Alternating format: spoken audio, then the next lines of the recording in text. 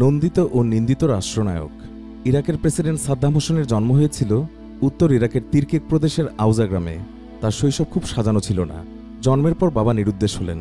তার মা আবার বিয়ে করলেন। সৎ বাবার ঘরে সাদ্দামের জীবন মোটেও সুখকর ছিল না। সাদ্দামের পর বাগদাদে তার মামার বাড়িতে বেড়ে ওঠেন। রাজনীতিতে তিনি সক্রিয় হন তার মামার সূত্র ধরে। সাদ্দামের মামা বাথ পার্টির সক্রিয় নেতা ছিলেন। ১৯৫৭ সালের কথা। তখন সাদ্দামের বয়স মাত্র ২০ বছর।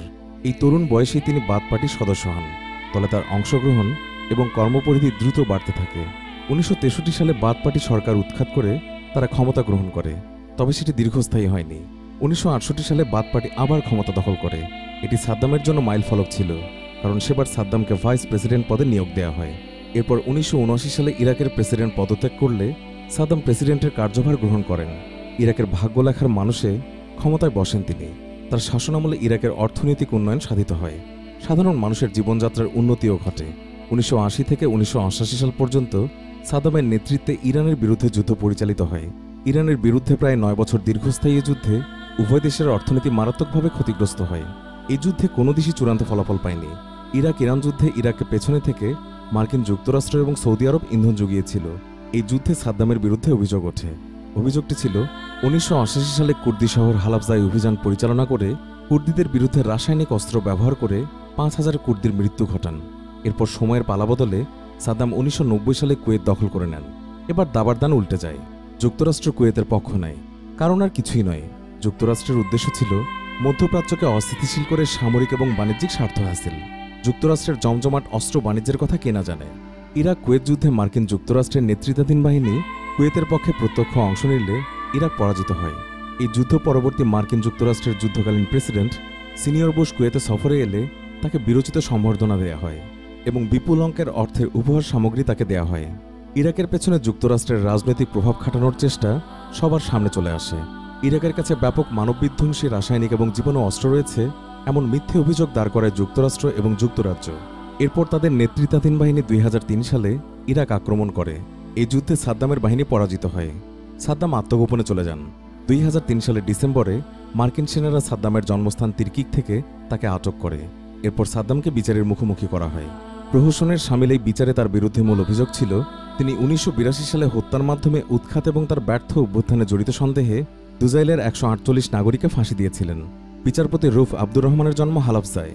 এই শহরটিতে রাসায়নিক অস্ত্র প্রয়োগের মাধ্যমে ৫,০০০ কুর্দি হত্যার ব্যাপারে সাদ্দামের বিরুদ্ধে যে অভিযোগ ছিল, দাবি করা হয় সেই হত্যাকাণ্ডে এই বিচারপতির সে সময় বেশ কিছু আত্মীয় প্রাণ হারিয়েছিলেন। দেশীয় বিদেশি চক্রান্ত জোরদার হয়। ইসরায়েলি প্রধানমন্ত্রীকে অপহরণের পরিকল্পনা। ইসরায়েলের সাবেক প্রধানমন্ত্রী মেনাহেম বেগিনকে অপহরণ করার পরিকল্পনা করেছিলেন ইরাকের সাবেক স্বৈরশাসক সাদ্দাম হোসেন। ইরাকের পারমাণবিক চুল্লিতে ইসরায়েলের হামলার প্রতিশোধস্বরূপ দেশটির প্রধানমন্ত্রীকে অপহরণের পরিকল্পনা করা হয়েছিল। স্পর্শকাতর এই তথ্যটি ফাঁস করেছিলেন তৎকালীন সাদ্দাম সরকারের অ্যাটর্নি আদি আরেফ। আল কুদস আল আরাবি নামের আরবি ভাষণের একটি পত্রিকা এই তথ্য সংগ্রহ করে। বাদী আরাফের বরাত দিয়ে খবরে বলা হয় তিনি ইরাকের তৎকালীন গোয়েন্দা প্রধানের কাছ থেকে ওই পরিকল্পনার কথা শুনেছিলেন। প্রসঙ্গত ১৯৮১ সালের ৭ই জুন ইসরায়েলের যুদ্ধবিমান ইরাকের নির্মাণাধীন ওসিরাক পারমাণবিক চুল্লিতে হামলা চালায়। তেল আবিবের এই অপারেশনের নাম ছিল অপারেশন অপেরা কিংবা অপারেশন ব্যাবিলন। এতে প্রকল্পটি সম্পূর্ণরূপে ধ্বংস হয়ে যায়। বিশ্লেষকরা বলেন বিভিন্ন প্রহসনমূলক বিচারের মাধ্যমে সাদ্দামের ফাঁসির দণ্ড দেওয়া হয়। এরপর ২০০৭ সালের ডিসেম্বরে ফাঁসিতে ঝুলিয়ে সাদ্দাম হোসেনকে মৃত্যুদণ্ড কার্যকর করা হয়। মৃত্যুর আগে সাদ্দামের শেষ কৈফিয়ত।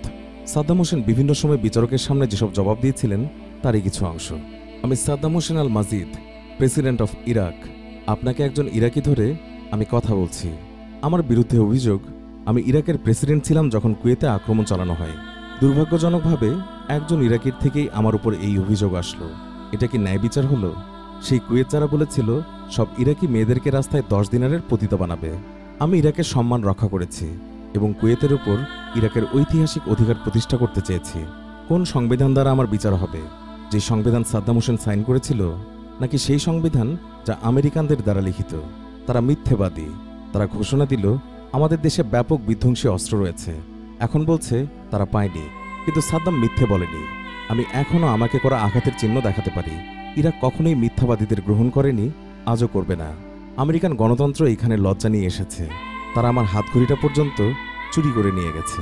প্রিয় দর্শক, এই প্রতিবেদনের ব্যাপারে আপনার মন্তব্য জানাতে কমেন্ট করুন এবং বিভিন্ন অবাক করা সংবাদের আপডেট জানতে সাবস্ক্রাইব করে আমাদের সাথেই থাকুন।